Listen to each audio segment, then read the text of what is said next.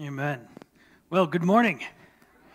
My name is Brandon Borseth. I'm one of the elders here at Harvest Bible Chapel. You get me this week. Terry, his daughter had a desire to see the ocean, and it was her 16th birthday, and so he's organized a wonderful trip for them. We're excited for them. We're praying their travels are safe and that time is just very, very special for their family, that they grow closer together, and then they come back refreshed and recharged so we can put him back to work. So... As he is out, you're stuck with me for now, but I'm going to ask you to open your Bibles to Romans chapter 8. If you don't have a Bible with you today, it's very, very important to us that you've got one that you can follow along. If you look under the seats in front of you, there should be some Bibles there. Look to the left or to the right. If it's not right in front of you, you can find Romans chapter 8. We'll be in verse 18, and it's on page 944 if you are looking inside of one of those black Bibles.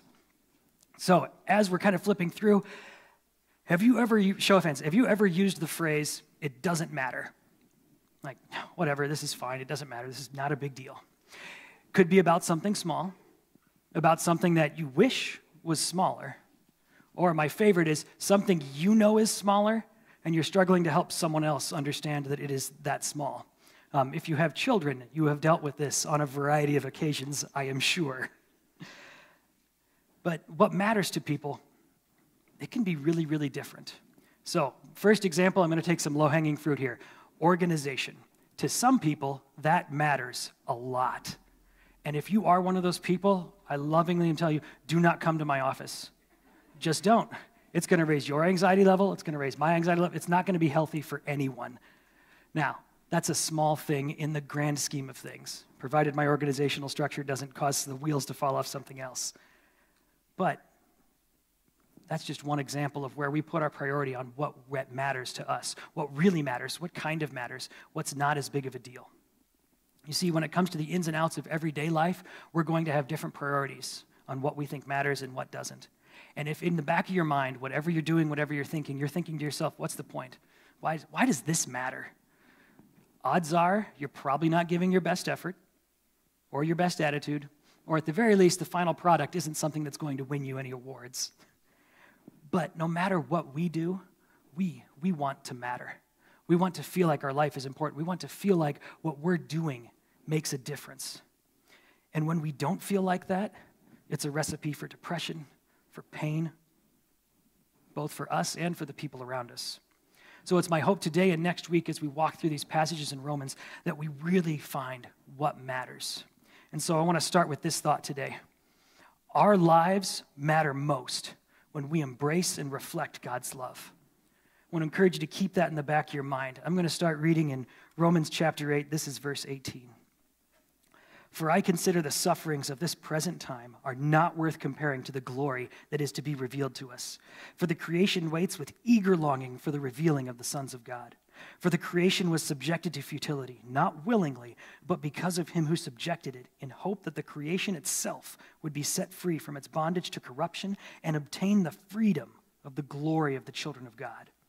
For we know that the whole creation has been groaning together in the pains of childbirth until now. And not only the creation, but we ourselves, who have the first fruits of the Spirit, groan inwardly as we wait eagerly for adoptions as sons, the redemption of our bodies. For in this hope we are saved. Now hope that is seen is not hope, for who hopes in what he sees? But if we hope in what we do not see, we wait for it with patience. Likewise, the Spirit helps us in our weakness, for we do not know to pray as we ought, but the Spirit himself intercedes for us with groanings too deep for words. And he who searches hearts knows what is the mind of the Spirit, because the Spirit intercedes for the saints according to the will of God. And we know that for those who love God, all things work together for good, for those who are called according to his purpose. For those whom he foreknew, he also predestined to be conformed to the image of his Son, in order that he might be the firstborn among many brothers. And those whom he predestined, he also called. And those whom he called, he also justified. And those whom he justified, he also glorified. Please pray with me this morning. Father, you love us with a love that we can't fully understand, and yet you embrace us with it. Give us this time together to focus on what truly matters. Open our hearts to embrace your love and your word. In your Son, Jesus' name we pray. Amen. So as we dig in, there was a lot there, and some of it may have felt a little bit wordy to you, and that's okay. But we're going to get right into this. So the first thing in this passage that Paul wants to show us is that perspective matters. And we're going to get the rough one out of the way right now. This can be a stumbling block for many of us. He comes out saying, right in the beginning of that passage, that the sufferings of this present time are not worth comparing to the glory that is to be revealed to us. This can be a radical shift in perspective, especially in the moment. Trying to view the world as God sees it and how he sees us, that can be really, really hard, especially when we're frustrated or sad or upset about something. What matters a lot to us may not hold nearly that kind of weight compared to the glory that is to come. How many times has one of your kids come to you with a problem that is absolutely dominating their entire existence? They cannot move on with life until this gets handled. And when you look at it, you're like, this is barely a paper cut on the road of your existence, child. You won't remember this at the end of the day, let alone tomorrow. But the same thing can be true for us. As adults, it's hard sometimes. Look at some of the major moments in your life and the decisions that you made, or you will make, or maybe you're about to make. Are you trying to avoid some sort of difficulty or suffering in this life at the expense of the glory that is to come? Are you allowing a trial in this life to damage your relationship with the Almighty instead of strengthening it? Because the enemy is going to use every tragedy, every circumstance, every difficulty in your life to try and distort and twist and pervert your perspective of your Lord and Savior. Paul says that the sufferings of this life, he's talking about a blanket statement that refers to any tragedy, any harm, anyone can endure. And let's be honest, there are some hard things in life. Health scares, fertility issues, infidelity, sudden tragedy, that phone call you never expected to get. There's never a good time for those. That list goes on and on and on. But we have to acknowledge that life isn't always going to go in the direction that we want it to. And every time, God is there saying, I know. It's this world. Every substitute that it has for peace, for love, for comfort, it's cheap, it's empty, it's going to leave you sad, it's going to leave you depressed, and it's never going to fulfill the need that you have in that moment. But God is also saying to you, his glory, his love, his peace, his comfort, it's perfect, it's priceless, it's powerful, and that is what matters.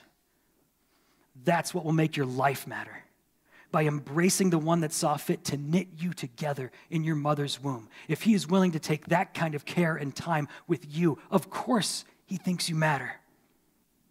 The perspective that looks to God and his glory in all circumstances is so great that the whole of creation waits with eager longing. That's what the passage says.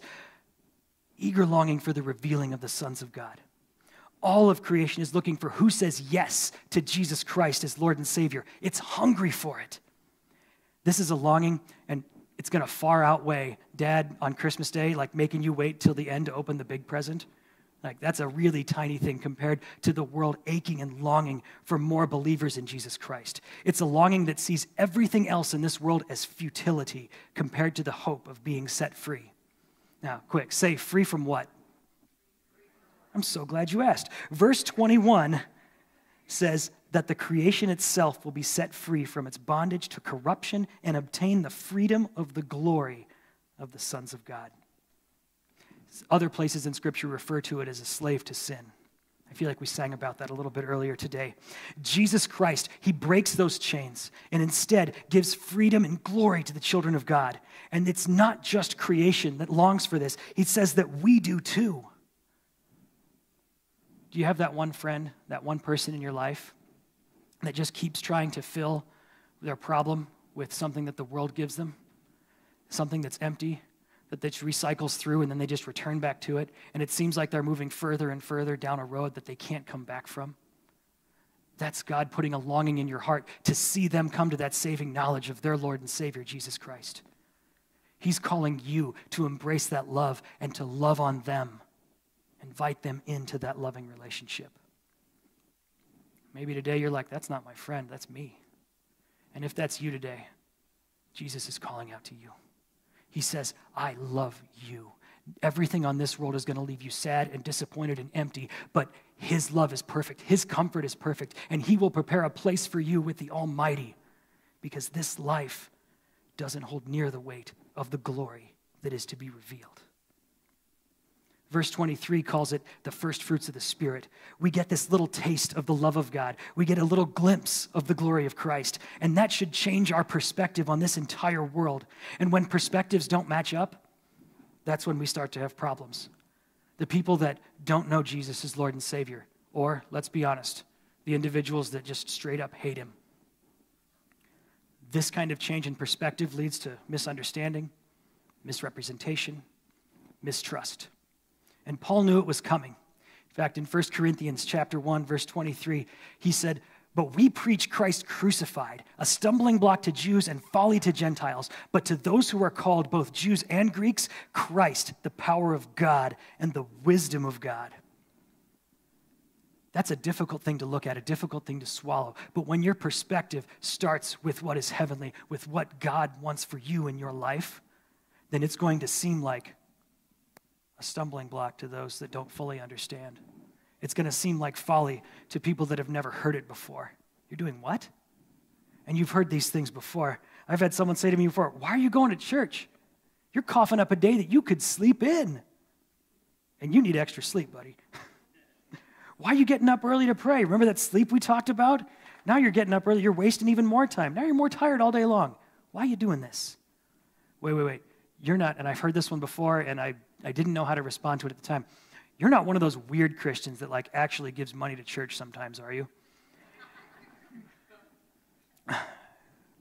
Sometimes it's said out of confusion. Sometimes it's said as a loving, little rib at you. Sometimes it's downright nasty. But the perspective that I believe is slowly becoming the most damaging to our relationship with Christ is this. And I truly believe this is going to become the heresy of this age. Do what's right for you. You do you, men. You must do what you think is best. Only problem is, what you see as right for you, that want you have, that desire you feel, that may not be what's right or best for your wife, for your husband, for your children, for your friends, or for your coworkers. But that perspective that puts you in the center and says you first, and you feel this way, and you need to make sure that you make that decision that you feel is right for you, takes out everyone else from the equation. But you don't just live by yourself. You live surrounded by others. And we need that perspective that Jesus Christ says, I have died for you, and I love you. And God says, I will guide you. My word is a light to you. It'll guide your path. At the end of this section, Paul says that who hopes in what they see? And he's talking about everything here on earth. But our hope, if it's in this earth and this life, the hope is going to pass away, just like everything on this earth is going to pass away. So, question for you again, who is our hope in? It's in Jesus Christ.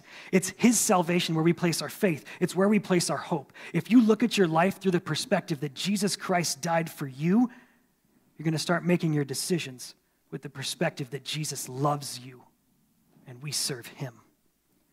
So, question that comes up next is, well, what do we do if we're not sure if our perspective's on target? What if I don't know what the right thing is to do here? Well, we addressed that too. It's in Matthew chapter 6, verse 33. And he says, but seek first the kingdom of God and his righteousness, and all these things will be added to you. Can you make a biblical case for the decision you're about to make? Don't ask yourself, what would Jesus do? First off, your bracelet from the 90s probably doesn't fit anymore.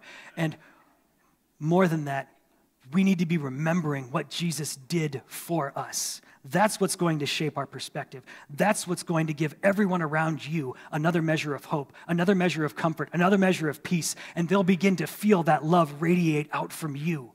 And it'll make them ask the question, why do you have hope right now? I have seen your life, and it's a mess.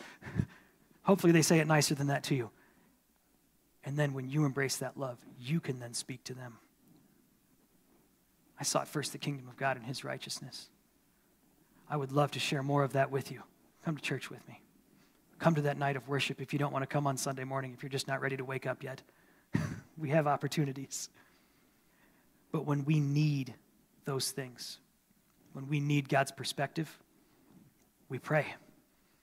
And that's because prayer matters. And I am relatively confident that I have hit on prayer probably every single time I've had the opportunity to share with you. So I'm just going to keep the train rolling. Number 2 is prayer matters. It matters so much because everywhere in Scripture you can see it. Jesus himself prayed for you. Every time Paul planted a church, and inside of every single one of his letters, he is praying for the people of God. And now in this passage, you get the Holy Spirit praying for you. And I'm really excited about this because this is God's Holy Spirit. Now, to set it up, Paul starts out by saying, you guys, you're not so good at prayer. And that's kind of a hit. But he calls it a weakness. But then he goes on to say, you don't really pray like you should. Now, that can be depressing for us. But don't lose hope, friends, because remember, we hope in what we don't see. And there are 3 best parts about prayer in this. Remember a week ago, I said, even if you think you're bad at praying, y'all got to pray anyway. Well, here's best part number 1. The Spirit helps us in prayer. If you feel like you're no good at praying, no problem. Apparently, he's referring to all of us anyway. Check out verse 26.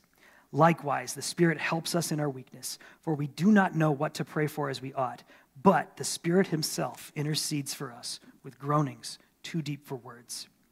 We don't have time for the tongues aspect of this passage. We'll get there another time, and the theology behind that is fun and controversial, and we'll fight about it later. But think about how phenomenal this is. Every time you pray, Holy Spirit right next to you. I imagine an arm around you. I really can't say. But the Holy Spirit right there. Every single time you pray, amen, Lord, yes. Yes, Lord, they're coming before you. They're acknowledging this sin in their life. Lord, they're looking for help for their friend. They're looking for your love in their community. And then every once in a while, God, that's not exactly what they meant. What they really meant was this. For a great example of that, when we began our adoption journey, I did not pray, Lord, in 3 years, please bless us with twins. That was not how that prayer began. But what did God know? He knew that road. And that Holy Spirit, every time I said, Lord, please guide us in our adoption journey. Lord, please help us not to lose heart. Lord, please help us not to lose hope. The Holy Spirit was right there next to me every time saying, oh God, he doesn't know yet, but this is going to be amazing. And that's why we don't always see that answer as fast as we think or in the picture that we thought it would be. It's our perspective. We need to open it up. We need to look for what God has for us. And that's best part number 2. You have the ultimate prayer warrior by your side. It says shapes our prayer. Sorry, I got ahead of myself.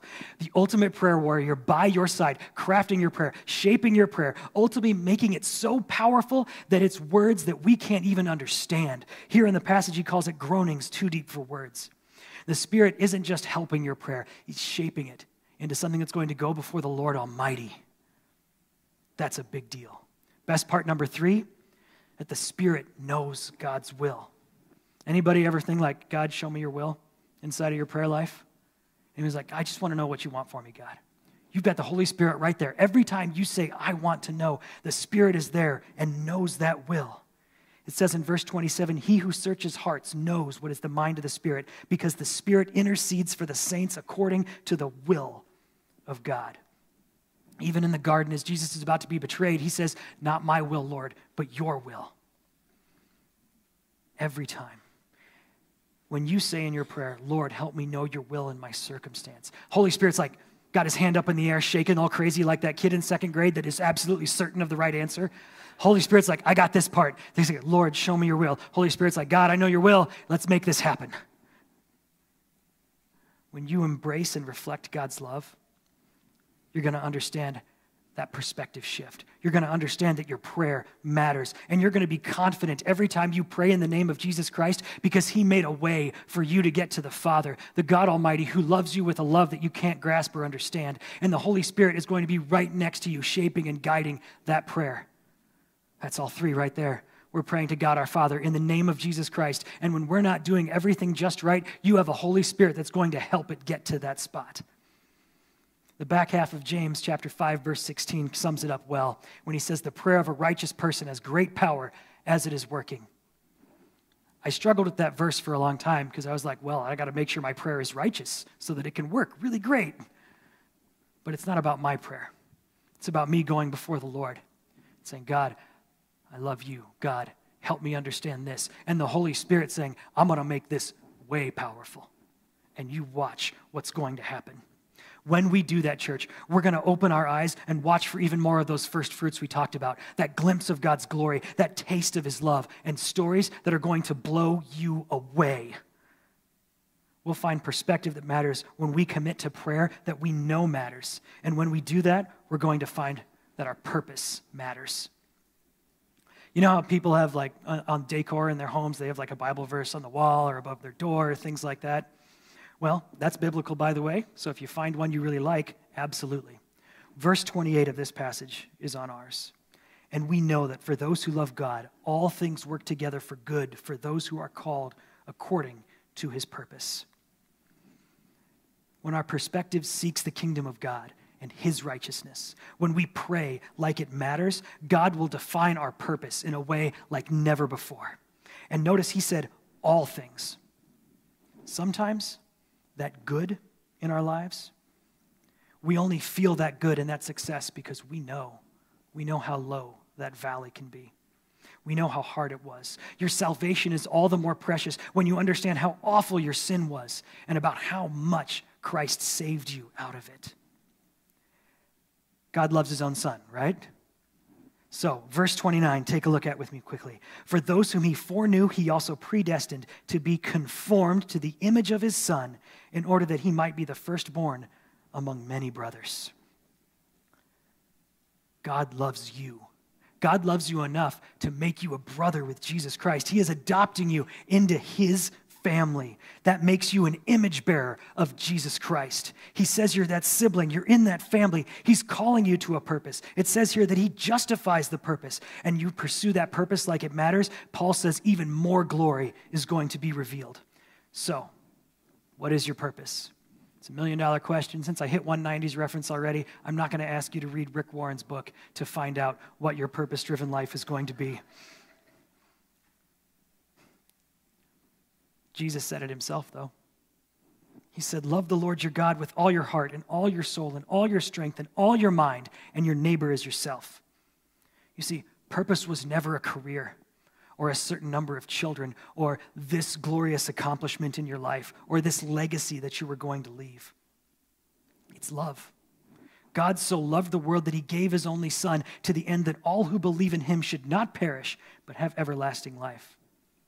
So I just said, purpose isn't about your job or your family or your accomplishments. Make God's love your purpose, and you're going to see him work in your job, in your family, in those accomplishments. Watch that perspective change, but it's not just going to be in those things where we tend to find joy. He's also going to work in your struggles. He's going to work in your pain. He's going to work in your heartache, because he said all things for good for those who are called according to his purpose. You choose Jesus Christ as your Lord and Savior. That means you choose God's love. And when you do that, your perspective is going to change. You're going to find that that perspective matters in a way like never before. And you're going to pray like every word you speak matters to the Lord. And when you do that, you're going to find that purpose revealed. And you're going to find something glorious inside of it here on earth that's going to give you just that glimpse of his glory, just that taste of his love. And it's going to be enough to spur you on to love and good deeds like never before. That's what happens to make your life matter most, when you embrace and reflect God's love. So as the worship team comes forward, we're going to pray. But before we do, I want to encourage you to close your eyes for a moment. I know, you're like that kid in like 3rd grade who didn't want to close their eyes because they wanted to see what everybody else's vote was. At least put your head down. Just a moment where you can be just you. Let the Spirit search your heart. Is God's love calling out to you today? Is your heart ready to say yes to Jesus Christ? Pray that he would lead you up here after the service. Pray with our elder and his wife who will be here. Pray with me and believe on Jesus Christ. Maybe in your heart, the Spirit is showing you where your perspective needs to shift, where your prayer needs to increase, or where you simply need God's love to fuel your purpose.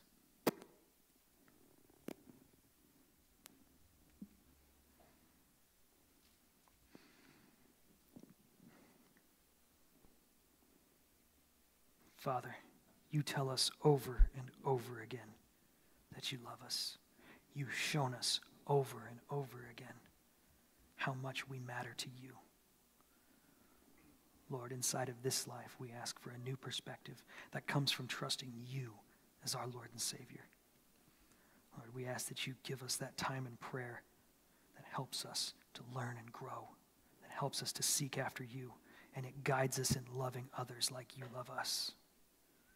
Lord, we ask that you give us love inside of every purpose you task us with. You are our God.